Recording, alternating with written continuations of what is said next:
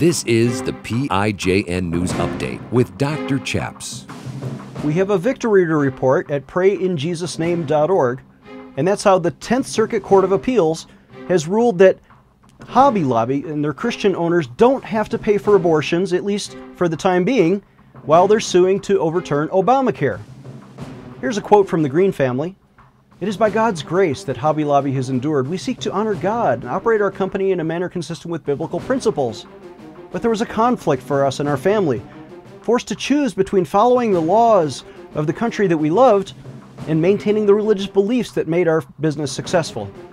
Well, the court ruled that the Religious Freedom Restoration Act does give them standing to sue, and it sent it back to the lower court to continue that lawsuit. Let's pray for a victory and sign a petition for religious freedom at PrayInJesusName.org.